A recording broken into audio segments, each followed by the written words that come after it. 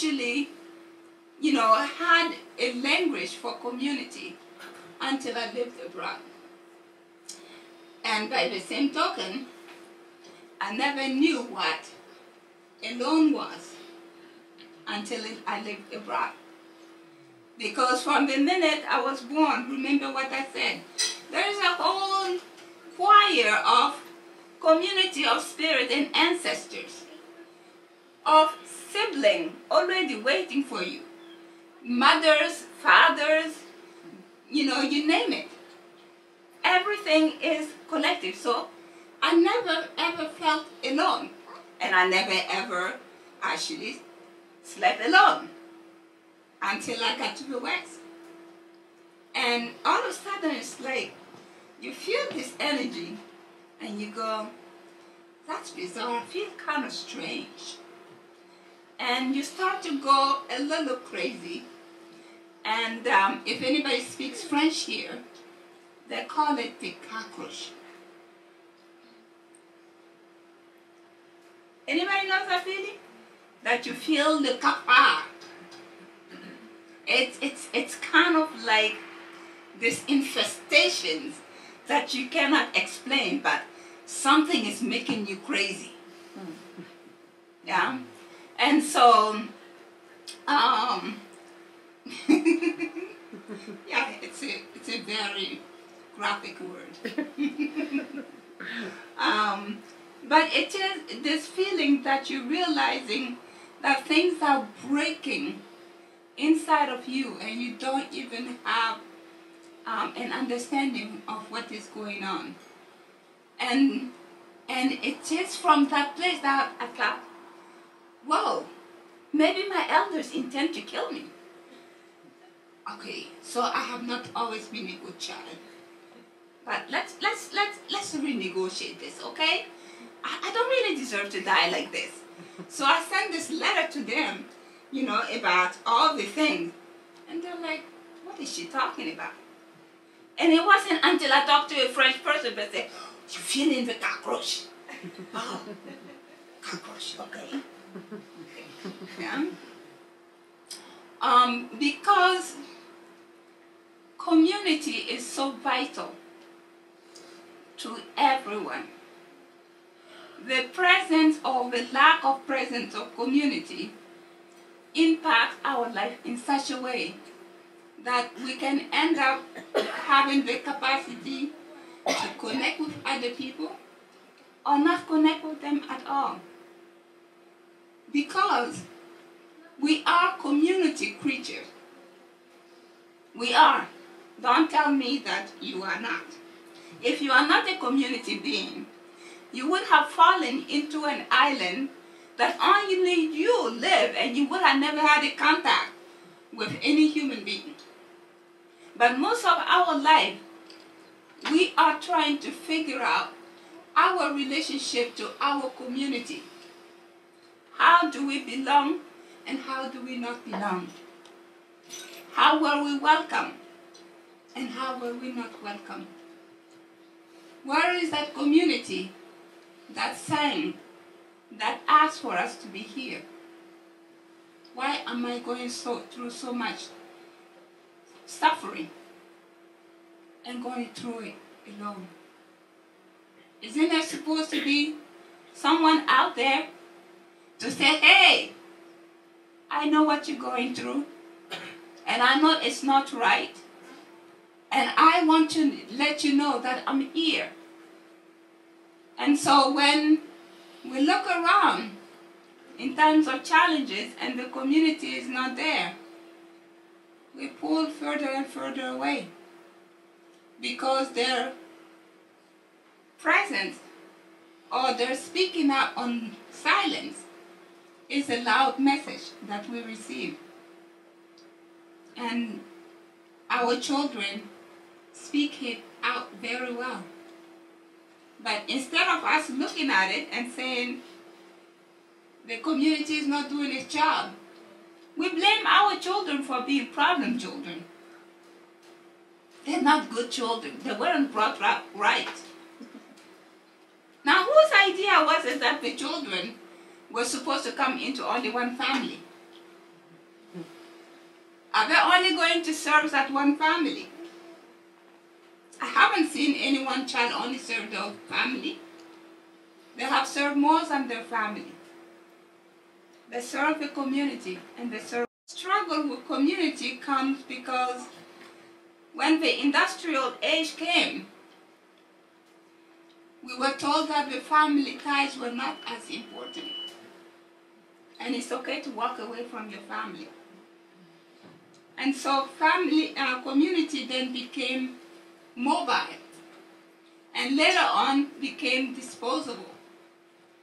And so as a result, we go to this community, we use them when we finish, you toss them, and then you go look for another community. But it still does not answer to this void that we feel inside when we are alone at night and no one else is there. That silence that we feel, that cold that comes over. Good. I know how to do it. That cold that comes over you, that you cannot explain to a single human, and yet you feel it. It is because we're missing that warmth, that human touch. And sometimes, all you want is someone to just look at you and say, you are okay. And things are okay. It's not as magical. Sometimes it's a touch. When you're standing there at a crossroad, that someone dares to reach out and just hold that hand, that makes things okay. So sometimes we don't know. When we walk past someone, to say hello to them may change their day drastically. To notice something good about them and to reflect it back to them can be that turning moment for them. But often we don't think about it in those terms. We are just too busy to stop and say hello to someone. And so those are the things that human beings need. We are not machines. We can create all the machineries, iPod and iPhone and whatever, but there is still that basic human desire. Can you be human with me? Can you, for once, just radiate your warmth toward me? And that's what really community is about. It's not about something grandiose that we look very far. When we are in community and the community values us, we shine. And when we shine, we dare others to shine as well. A community cannot be a community without their people. Where is the gift? But by inviting, but by invoking that innate gift that we are each born with, it creates tons of gems everywhere that we all can benefit from. And so that's why, to be able to have longevity, we need community. Because you cannot be well without your community. It's impossible. Some people die because they're lonely. And it's not because, thank you. It's not because something inside of them went wrong. But it is because that human in them has stopped living. So far so good? Yeah?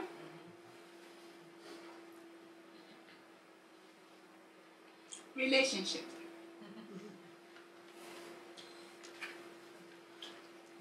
I really believe that in the old days we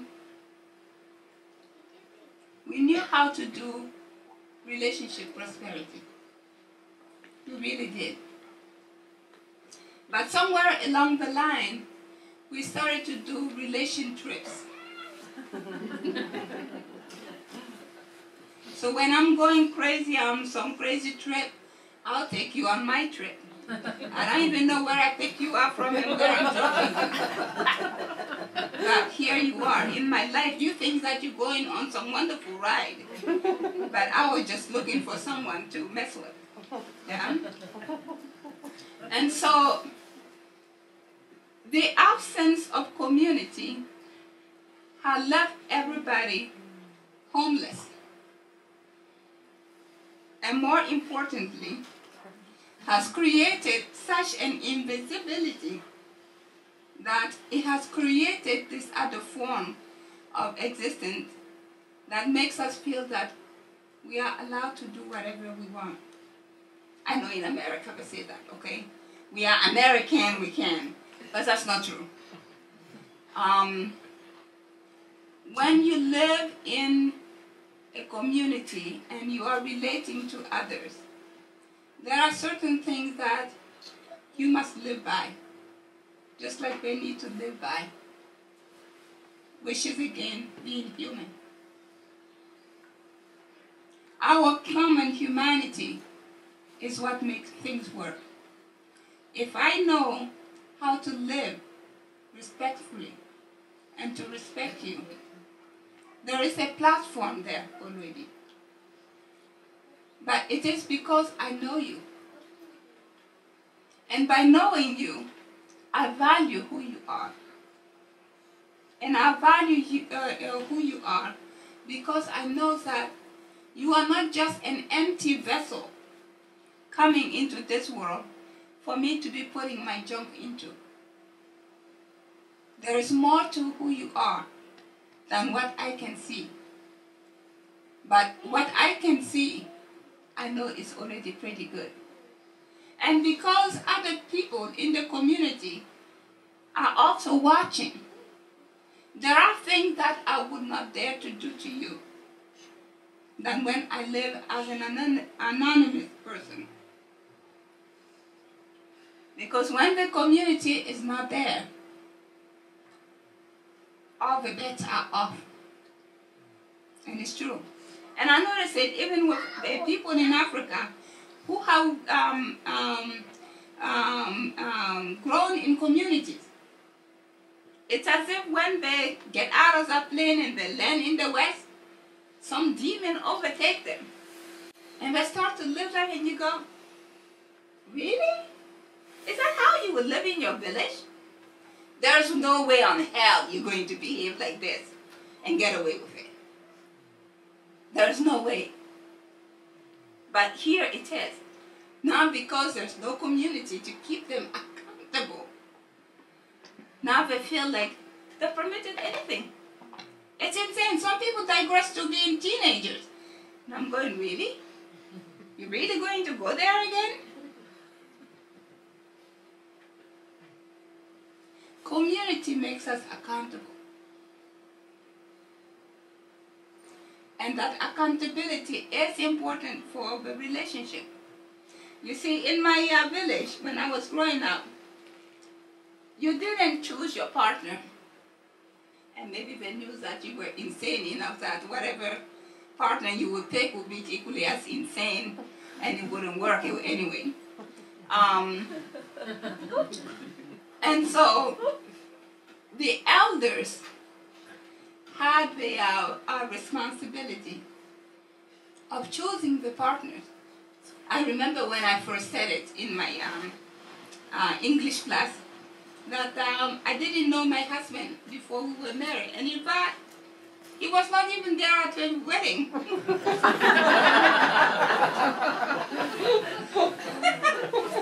So my teacher came to me and said, "Somi, what would you have done if you met him and he looked like an alligator?"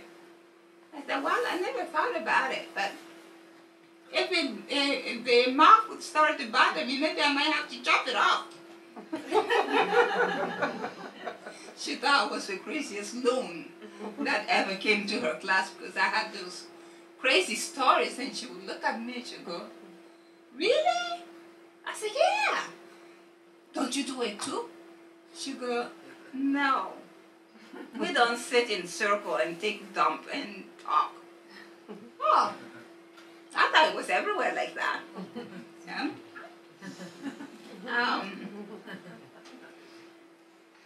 And so when the elders choose a partner for you, it's on the basis that A, they have watched you grow. B, they know the kind of gifts that you are bringing. C, they know the temper that you have. And D, if it doesn't work out, they're responsible. That's the part I like this. You can go to them any time of the day and say, "Look, the steward you picked up for me, he is not doing it." It's true, and they will go to work. No, it's like here, we go to wedding, and when people are couple, we go to their house, we eat, we have a great time.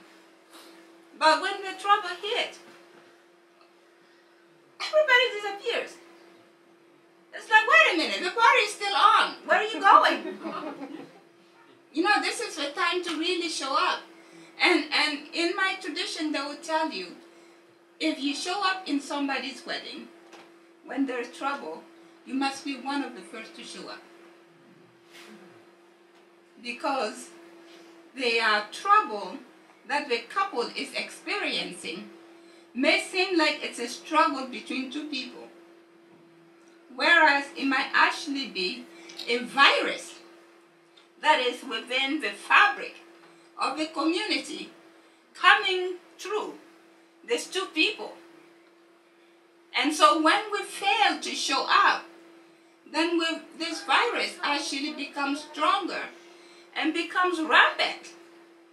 And then we wonder why relationships are not working. And then we wonder why we're ill all the time. A lot of people are in the hospital not because this body has stopped functioning, but because their relationships are not working well. A lot of us are broken because our relationships are not working well. And so it's not the responsibility of two people to make their relationship well. It is the responsibility of the community. When we find value in two people relationship and can invest the right kind of energy to support them, that couple is going to be well. And we can all live to be proud of the work that we have done. But because we feel like a relationship is a private matter, we often run away when there is any such a thing as a problem. Oh my God, it started. Oh yeah, really? So you heard about it. Now what you gonna do about it? We need to stop talking behind them and show up. Sometimes that's all they need, for people to even hear the kind of struggle they're going through. And to say, you know, you're right. I feel the same stinky thing in my relationship, but I didn't dare to say it. But now you have given me a language that I can use to describe what is going on. There's something we do called the ash circle. It's a very interesting but very tedious process. The ash circle is a non-courtroom, non-judgmental way of dealing with relationship crisis. And often people are amazed that what this couple brought seemed to be like an alien. By the time they're done examining this alien, they actually recognize this alien in their own relationship. And they go, wow, this was a community problem. Yeah, duh. By virtue of living in a community, whatever problem you experience is a part of a community. It's not going to come from somewhere else. Mars is not going to show up and show it to you. It's right here.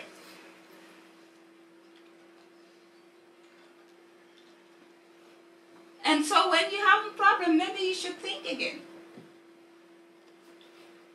Sometimes the land itself is not viable for relationship.